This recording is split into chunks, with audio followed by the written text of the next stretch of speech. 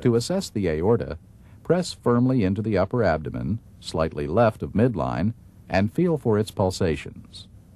Feel fairly easily. In patients over 50, try to assess the width of the aorta. Pressing deeply with a hand on each side of it, try to estimate its width, normally 2.5 centimeters or less. We're just about finished. Could you sit up, please? Finally, assess for kidney tenderness when the patient sits up. Check for tenderness. Place the ball of your left hand on each costovertebral angle in turn and strike it with the ulnar surface of your fist. Normal kidneys are not tender.